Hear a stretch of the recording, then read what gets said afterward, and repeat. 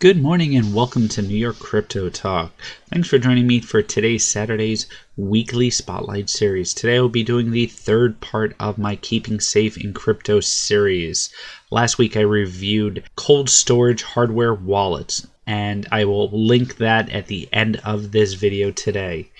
Today I'll be focusing in on two-factor authentication as well as security in the form of VPN and a special method mentioned in the end that will be available hopefully in the coming weeks. So without further ado, two-factor authentication. What is two-factor authentication or multi-factor authentication, and why is it important? Well, if you have ever logged onto any of the crypto exchanges, this is just an example, and you have seen this authenticator code, you are doing it right. If you have not seen this before, you should definitely start looking into it as of this video.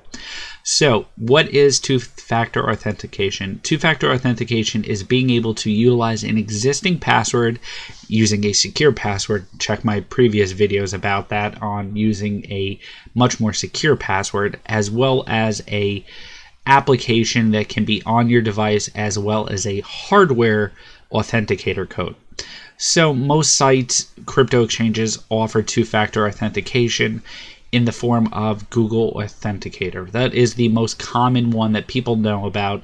It is a random code that is generated on your phone, and it is available both on the Apple Store and Google Play Store.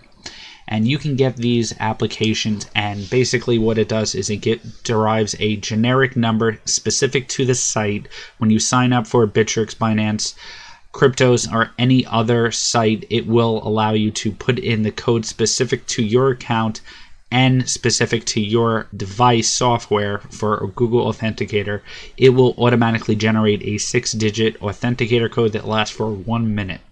And this code will then generate over and over and over again. You have to utilize your phone to get that code. So this is what it looks like in Google Authenticator if you're not familiar with the application. Basically, depending on the different sites that you will have multiple codes for all the different sites that you go to, and it'll automatically generate and it will run out. So depending on where you are, you might open the app and it might only have a couple of seconds left. You might have to wait for it to generate a new code. So, why do I recommend two-factor authentication? Well, because most people who have just generic passwords are prone to more security risks. They can get hacked, their access can be utilized, and without their knowledge. By using Google Authenticator, basically the only people who can utilize that existing platform is person who has your password as well as your device.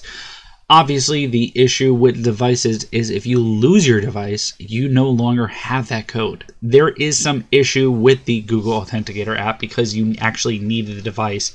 You can restore from a seed when you initially create the account, but obviously most people don't do that, and it is something that is a risk, an inherent risk. Obviously, if you have some type of mobile device, you should always use fingerprint identification or a code to get into your device. You should never leave your device unlocked. Obviously, that's another step you should always take in security. But one way of getting around this is using an app called Authy. Authy is also a two-factor authentication app similar to Google Authenticator.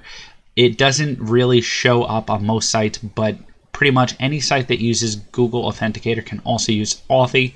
Authy is not driven by your hardware. You can actually install it on multiple devices. So there are downsides and upsides of using Google Authenticator versus Authy.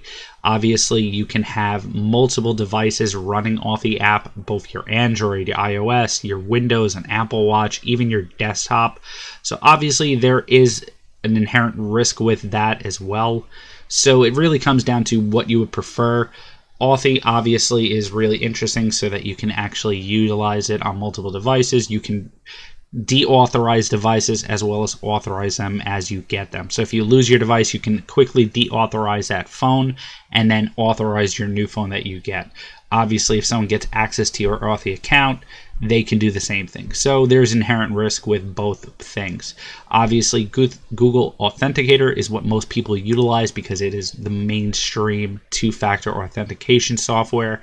And generally, if you lose your device, you're just going to have to deal with a lot of issues in the first place. So just make sure it is safe, it's secure, and you utilize it, because it should be on every single site that you use. You should always use two-factor authentication.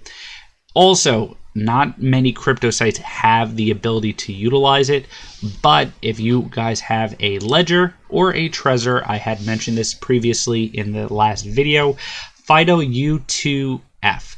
FIDO Universal Second Factor Authentication basically is an option that is available for both the Ledger and the Trezor, and basically it will provide you with a hardware-based numeric code. So this can be used for more traditional sites. It is not really available on many cryptocurrency exchanges, but it is much more secure, much more secure than Authy and Google Authenticator, because it is an offline device and you need to be able to have that device available with you to actually access the site. You plug in the device, you choose FIDO UTF just like you would do for Bitcoin and Ethereum, and it will give you a code specific to log in. As well as there are specific devices that are for UTF. It is called YubiKey. They are the biggest distributor of the UTF software or UTF hardware, and you can buy UTF devices directly from them. There's one where you literally plug in a device and press a button and it will authenticate for you.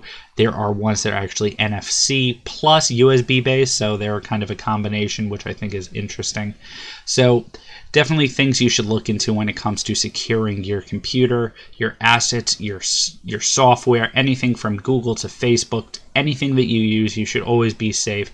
So definitely check out UTF devices and any sites that might utilize the software to be able to access your information. Two-factor authentication. There's Google Authenticator that is available on iOS and Android devices that you can get. Authy, which is available on Android, iOS, Apple Watch, computers. It's Windows software that you can definitely get as well. Check that one out. FIDO UTF, which is available on your Ledger, your Trezor, and YubiKeys for just generalized access. And then moving to the second part of the series is the security in the internet. So I've mentioned browsers already. I will eventually talk about more enhanced browsers and more enhanced software in my last part of the series, but this is on VPN. I won't go into specific VPN services because I have noticed that many sites do get paid directly from these VPN services to get featured on their site, get ranked on their site, to get chosen as the top VPN. So you will see a lot of comparisons and a lot of differentiation between what they think is the best. I just went to PCMag.com and you can see the different options that are available. I'm not going to go into it, but just to be safe in the internet, with net neutrality coming around, especially in the United States, obviously security is a big piece of the pie, and hacking and things along those lines, it's prevalent. So just be safe out there. VPN offers security, it offers connections, it offers a lot of things that you might not normally get with traditional ISP services. So definitely look into VPN. I'm not going to go too much into the VPN and what it actually does and what you can actually utilize it for, but there is a lot of advanced features, ad blocking, making sure you're secure in the age, and there's a lot of things that are kind of packaged in with the product that make it a lot more enhanced, a lot more secure for your internet experience. So my last pick of the day for security, and it is going to be more on the decentralized web, and it is one of my favorite projects, Substratum. So Substratum is something that I would definitely recommend once they are available in the mainstream. Hopefully the public beta will be available in the next week. Net neutrality comes into play next Monday, April 23rd. So I'm hoping for a release of Substratum public beta. Moving forward in Q2, we should hopefully have the actual live product of Substratum, and it is just something that it will help keep people more secure. You're going to be using a platform that's going to be a lot more centric to the people in the industry, utilizing blockchain utilizing cryptocurrency exchanges. So I definitely think that Substratum is going to be an option or an alternative to a VPN service. Obviously, it is going to be a free service, but it is something that people should be looking into when it comes to being secure in the crypto space. So definitely look into Substratum. There's a lot of security-based functionality if you check out some of their subblock talks. They do have a lot of encryption. They have a lot of things that are going to be using for protecting the people on the platform.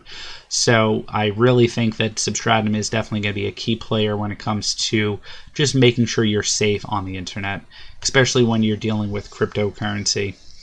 Alright guys, I hope you guys enjoy this. Next week I will be doing my deep dive into my most secure video, my advanced series, which is going to be a offline cold storage Linux-based software utilizing Tor browsers, KeyPass software, and just keeping your main device offline so you can send offline transactions.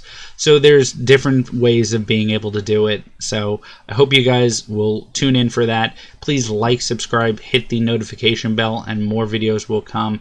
Please let me know what you guys think. I hope you guys have a fantastic weekend. Thank you guys for watching. Have a great day.